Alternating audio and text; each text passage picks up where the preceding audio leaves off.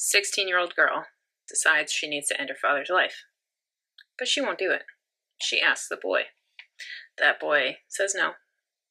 She then finds somebody else. Who do you think we're talking about?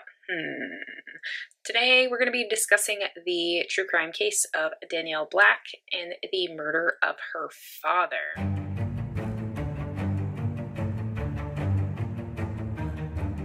Hey everybody, what's up and welcome back. If you're new here, I'm Liz, your host here at Crimes Untold, and today, like I mentioned previously, we're going to be talking about Danielle Black. Now, if this is your first time here on my channel, I highly suggest you hit that subscribe button down below, somewhere down here. Turn your post notifications on all. That way you know whenever I upload, and yeah, like, comment, all of the above. Watch all of my other videos. I have a shit ton. Anywho, so 16-year-old Danielle Black was tried as an adult and convicted on solicitation of first-degree murder on July 15th of 2009. Her trial lasted only one day, and the jury deliberated for a total of 90 minutes. She was sentenced to 10 years for the solicitation, but I'll kind of revisit this in a little bit. So Danielle Black asked a friend of hers to take care of her father while she was riding the bus one day. Now, this person that did in fact kill her father is 20-year-old Alec Eager. This is not the same person that she asked on the school bus to take care of her father. The person she initially asked to take care of her father was a boy named Gray, who was a high school dropout, and he was 18. He was granted immunity, and he was given immunity in exchange for his testimony. So in his testimony at trial, he stated that the way it was portrayed is that he only had to rough up her father. And when he asked what he would get out of it, this is when Danielle would jokingly say nothing. Gray then proceeded to tell her that he wouldn't be the one for the job, and it would be overheard by someone that she said she would get Alec or Joey to do it. She got Alec to do it. So the reasoning behind this murder was due to her father beating her, allegedly, as she had claimed. Now, during the investigation after her father, Billy Lee Black, was murdered, they found absolutely no evidence that she was ever beaten or physically abused by her father.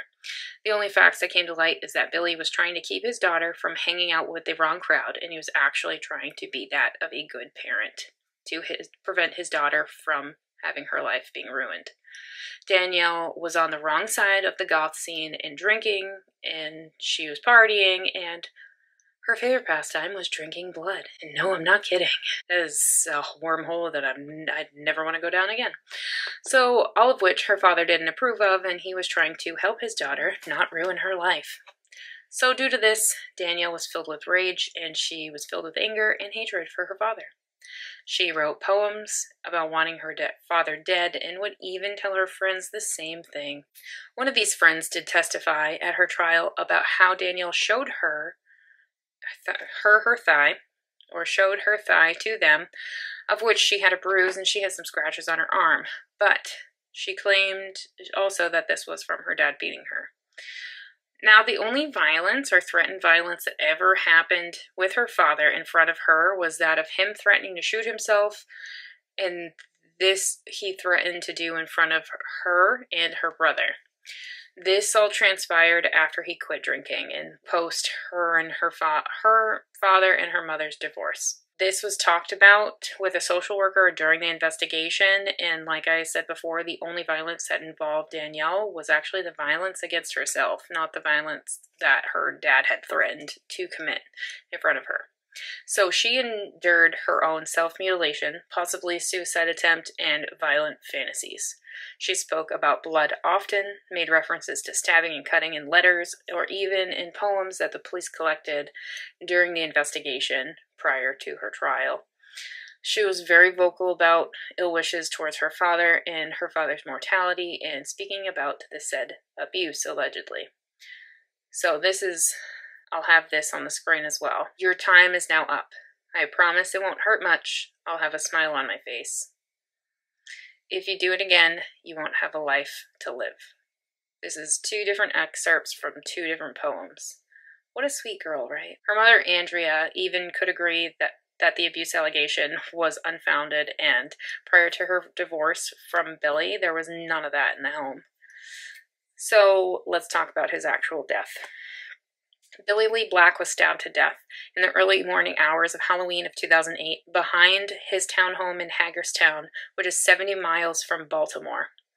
He was stabbed to death, and his own child procured him to be taken down and stabbed behind his home. He was stabbed 20 times. The stabbing was a result of a struggle that him and Alec Eager had after Alec was going to scare him. Apparently, during this scare tactic, this is when Billy Black tried to grab a knife that he saw in Alec's belt, and then this resulted in Alec stabbing him.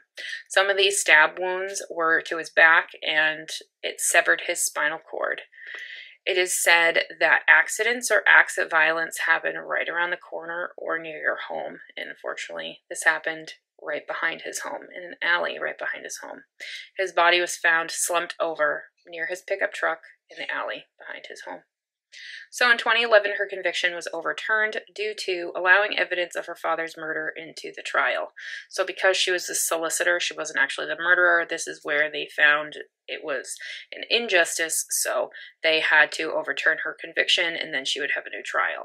So due to this, she had a new trial. And she could have it moved to juvenile court due to her age at the time instead of being tried as an adult. So she would be retried and pled guilty to solicitation to commit first-degree murder and was sentenced to life in prison without parole. Here's the thing, though. All but 6 years was suspended from her sentence. Why? Why would they do that, you may ask? I don't know. Since the ruling, she has been paroled from prison and is currently on probation.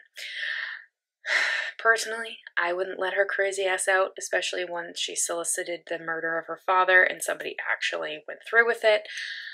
You know.